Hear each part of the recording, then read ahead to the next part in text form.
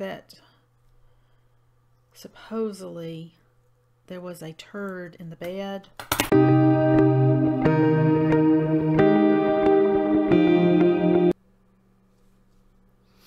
All right, hello everyone. I'm going to just move this a little bit, trying to get everything together. And it wants to do its own thing. Okay. All right, so I'm still working with my bestie's materials that she sent, and today I'm going to do an easy one. I've cut out one of the napkins here, as you remember from yesterday. So I just cut this napkin, this skull, out of the napkin, and then this is a background that I really like, and then I have some border that I cut. Okay, so it'll go around like so, and then we got the boo. So hopefully we can get all of this to come together, and it's a quick and easy process. So the first thing you're going to need is your substrate, and it's the same 4 inches by 6 inches, and or you can go a little bit smaller. So what I want to do is glue my substrate, and I'm using this Elmer's Craft glue, extra strength. Well, I'm almost done too. I do have other craft glue, and it's not exactly my favorite. I do think this is the best. So, but you use what works for you. I do like using gel medium, but I'm trying to use up all of my, see, I think that's going to be it. Trying to use up all of my materials that I have, all of the things that I don't use that often. I want to make sure I get this on here really well. And I probably can get another time or two out of that, so I don't want to waste it. Alrighty, and just going to put this on here. If you have a brayer, this will be a good time to use your brayer to get it as flat as possible. Now, the one thing about using decorative paper on the background is that you don't really have to do a whole lot. So this is somewhat setting yourself up for an easy postcard. And I'm just going to cut as well as I can. And I need my glasses. I still have trouble seeing really detailed things, so I'm not able to get as close as I can with my glasses on. And I'm just cutting this off. Now, one thing you can do is, if you make a card that you really like and you don't want to trade, you can frame it. That's a good option.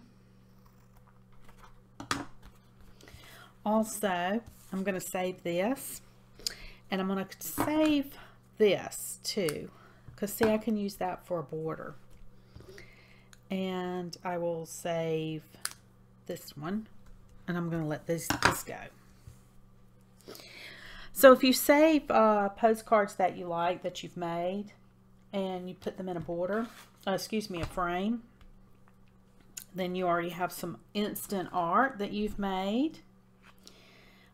You also can give that as a gift. So that would be really a creative way to use, you know, to use your art, to share it.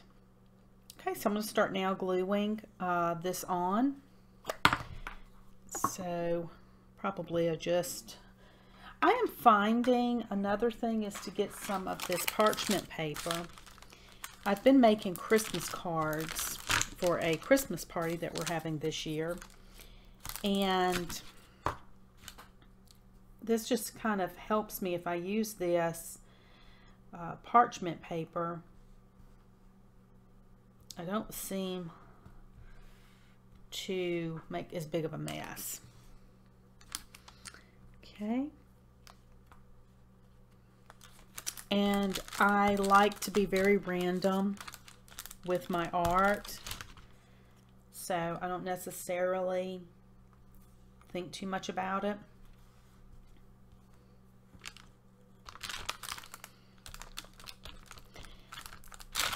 It seems to take away some of the fun if I plan it too much. But then there's times too when I haven't planned it and I regret that. So that can also be a problem. I don't think I'm going to have enough to go around, so we will have to find some more pieces for a border.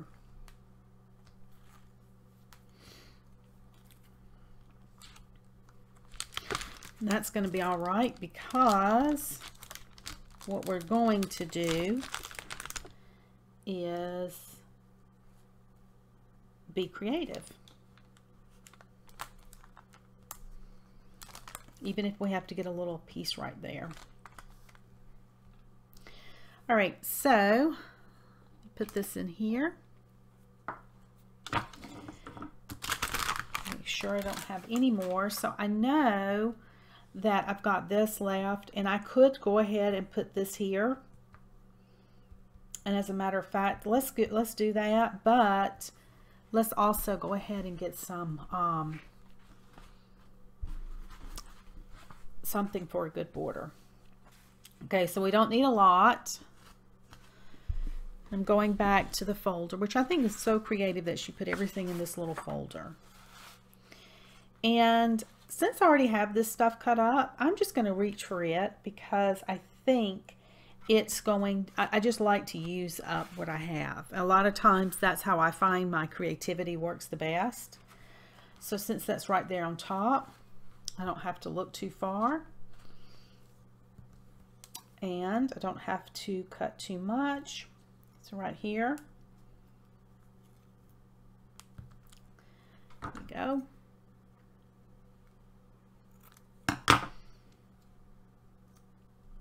Right, let's get that piece of paper out. The glue.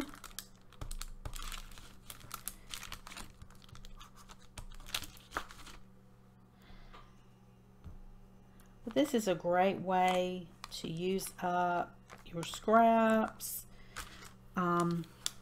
Also to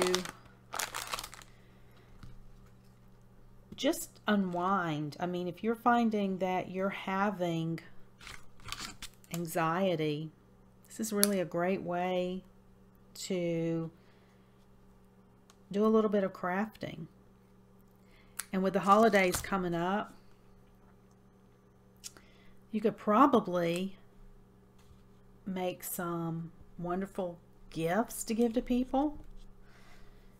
And because people, let's see, I think those come from the same piece, so that would be a little too much.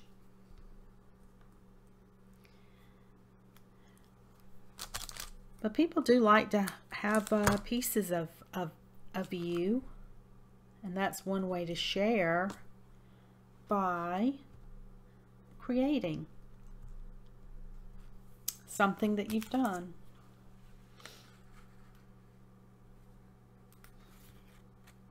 Okay, somewhere around there.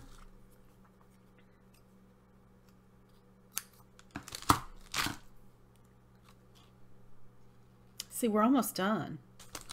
I mean, this is fast, super fast.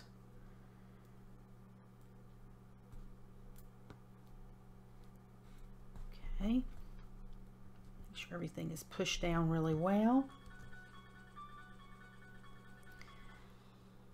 Okay, now the next thing I want to do is glue this on my skull, and I'm going to make it come at an angle. So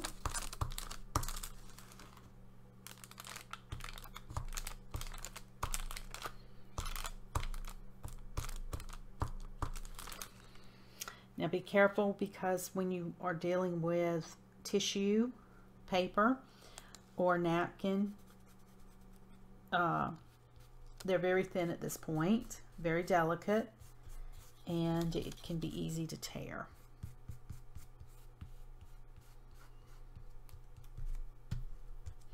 All right, so now I have a boo, and I can put boo at an angle like that, which I like because it fits. I could put boo down here. You know, just see where you like it. But for me, I just like it right there. Or could do something like that and keep it going kind of like in an, you know, at an angle instead of straight up. You can make it curve. So, I like either one. But I think for me, if I were to put it right here, I actually think I like it better there. So I'm going to do it there.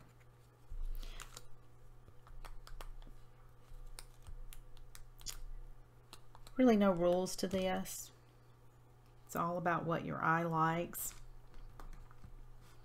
because that's what people are excited about, is what you create, as opposed to creating something, you know, like copying directly and saying, oh, I like this, I'm going to make this, and not putting yourself into it, if that makes sense. I mean, we've all done it. We've all copied, and that's how we learn. But at some point, you'll get to a place to where you'll just say, this needs something.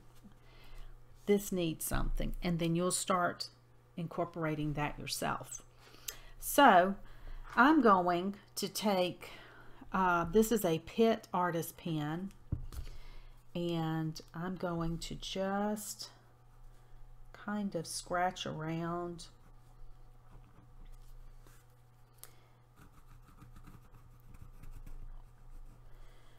like that on the inside.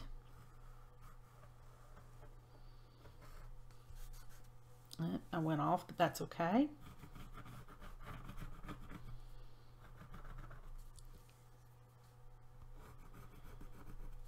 Right, and then I want to go around the edge here.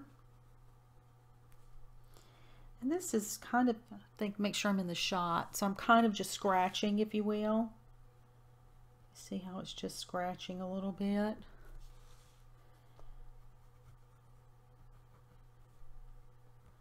Now, and see, that looks like that's a little bit, see how that's up right there? So I would have to take my glue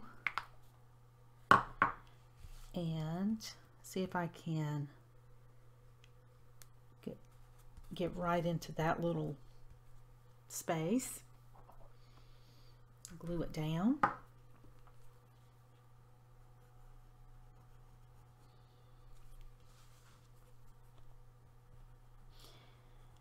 And I guess this is just going to anchor this image a little bit. But if you do not like it, you don't have to. Okay. And I think I'm going to do the same here. Now, a part of me is feeling like I want to continue with the dots. And so that's what I'm going to do, is make these little circles.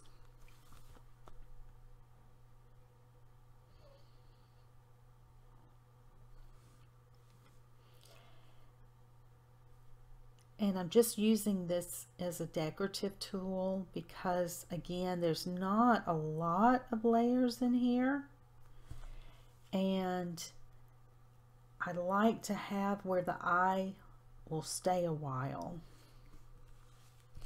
Now, I'm feeling like I want to do more.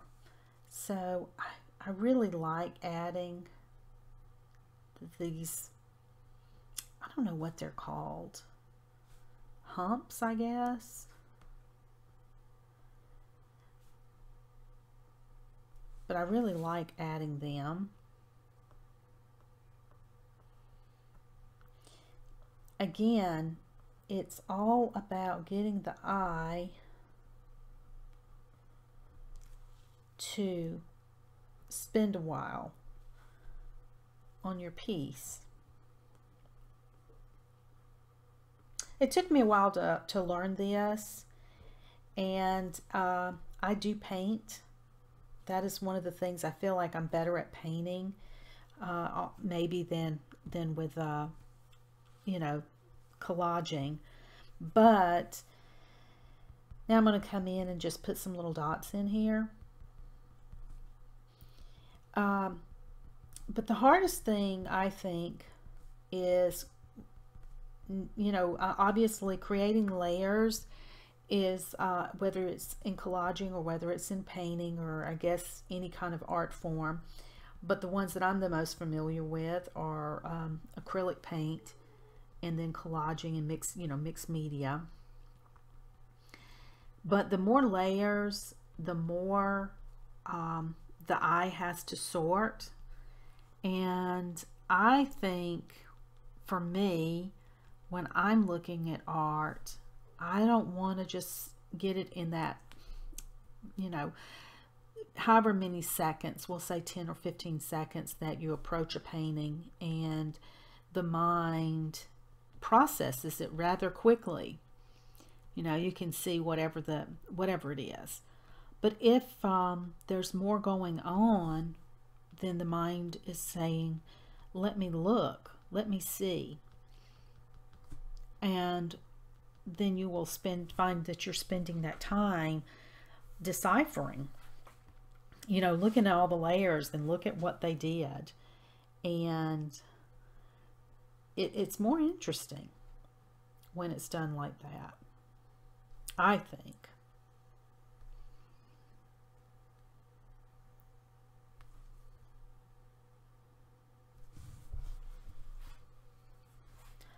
Let's see. I like putting eyebrows. Now, I'm also feeling like there could be some definition in here. So I don't think I would want to do every single thing, but we'll see how it goes. But I am feeling some things could be defined a little bit.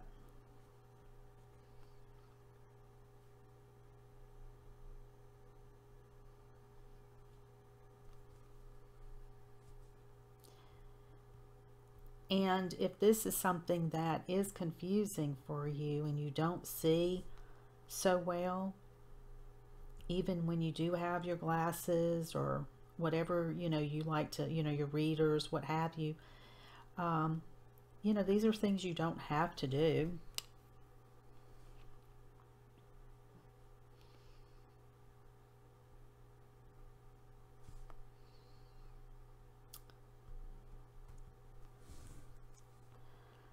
So I'm just looking for any lines that I can see very well, and just coming around them, tracing them out.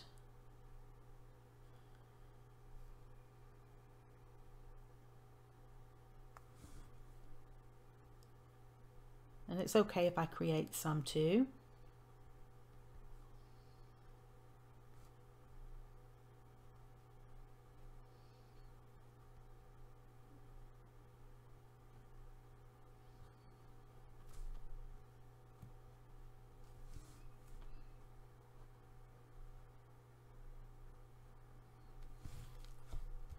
Okay. I think that's it. So let's just see, what if I were to come around the tooth or the teeth down here?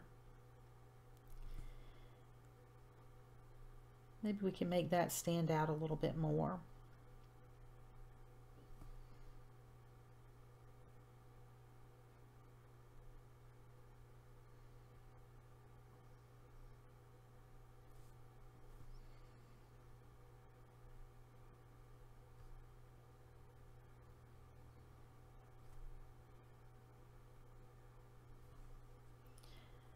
think I like that.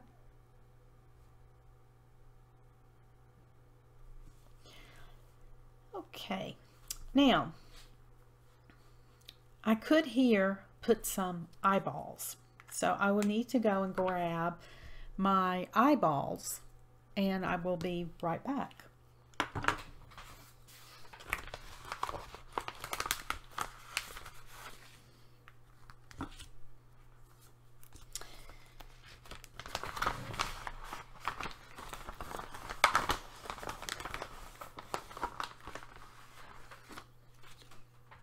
So I'm just going to pull everything I can reach out.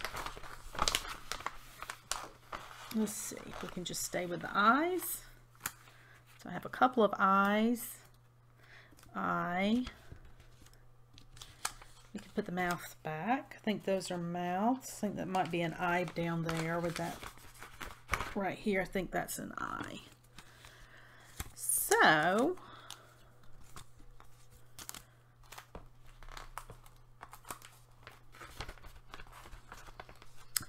let's see.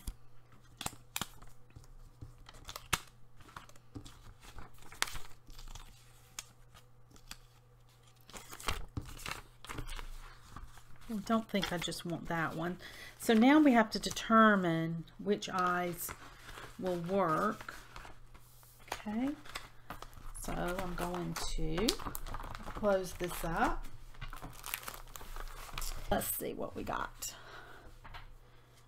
So we have to see what eye might work. Kind of thinking these eyes might work. So these are a little bit smaller, so these could be a good idea. Now, do we want to stick with the black and white? We could do that.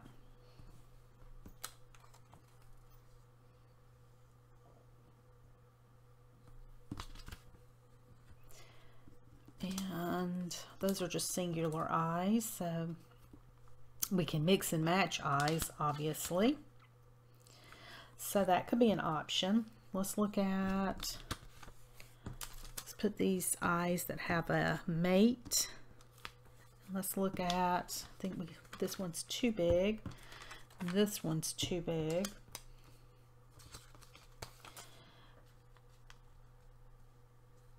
Could do these two.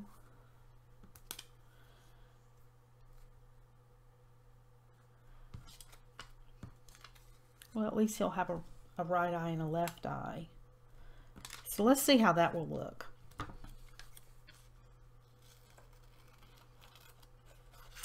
Did not watch the trial of Johnny Depp and was it Amanda Heard? I forgot her name. Didn't really watch that.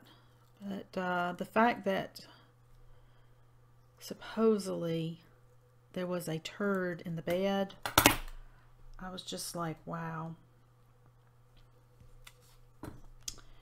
Really a big wow. Because somebody had cleaned that up.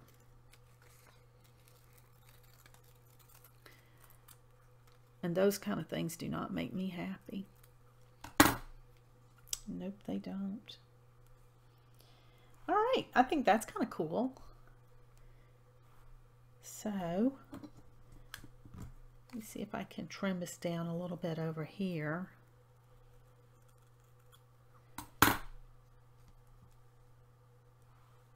All right, let's glue that in.